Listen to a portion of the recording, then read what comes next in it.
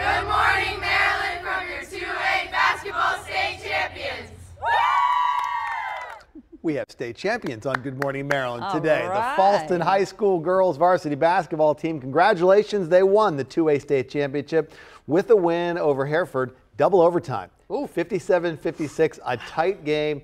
First state title for them in 12 years. Big congratulations to Fallston High this morning. Absolutely. And if you want to say Good Morning Maryland, maybe you have good news to share like they did, you can send us your shout out to story ideas at WMAR.com.